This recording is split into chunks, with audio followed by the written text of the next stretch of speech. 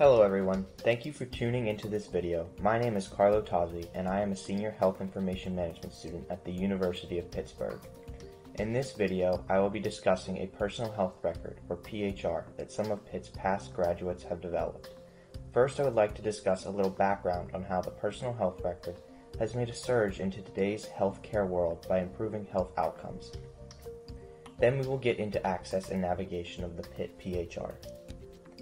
A personal health record, or PHR system, encourages patients to engage with their own healthcare by giving them the ability to manage and keep track of their own health data. There are many PHR systems available on the market, with the majority of them being web-based patient portals, and a few number of them being mobile apps. Personal health records have mainly been created by hospitals and electronic health record vendors. One major limitation of these hospital-created PHR systems is that patients can only view specific health data extracted from their EHR. The electronic health record system only collects data on patients that have been to a hospital or clinic visit. Patients do not have the ability to add important personal health data into the PHR that they collect in their daily lives. This is where the Pitt PHR comes into play. This mobile health app provides patients a way of tracking their health with regards to everyday life. For example, a patient with high blood pressure could use this app to track their daily numbers in the app. Then physicians could use this data on understanding the patient's needs. Now let's talk about how a user can access this personal health record. From your mobile device, you pull up the link in the upper right corner of your screen. Type that link into your browser and it will take you to this page in front of you. From here, you click Sign Up. The screen will allow you to make a username and password followed by a series of basic demographic questions.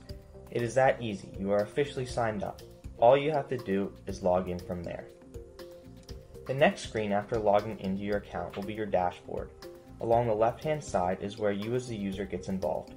You will see a series of 6 different modules besides the main dashboard and your profile information. The first 2 tabs have drop-down menus. When you click on one, such as the Health Records tab, a list of different logging fields will be displayed. For example, at the top directly under Health Records is the Test Results tab. The Test Results tab provides the end user with the option of logging lab tests in diagnostic procedures, as well as managing tests that have already been performed by physicians that they have logged. Here you can see I clicked on the diagnostic procedures and then X-ray. The app will give you the necessary information slots to log, such as body part, results, date, and notes. This provides physicians at various healthcare facilities the necessary information to treat a patient and a way to record results for patients to see.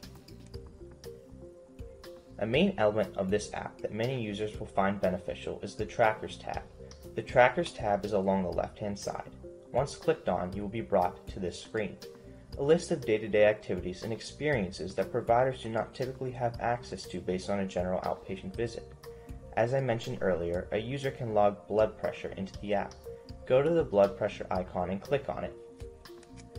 You can now log your systolic and diastolic pressure for the day, date it, and provide a note if you want based on underlying factors such as stress you experienced that day.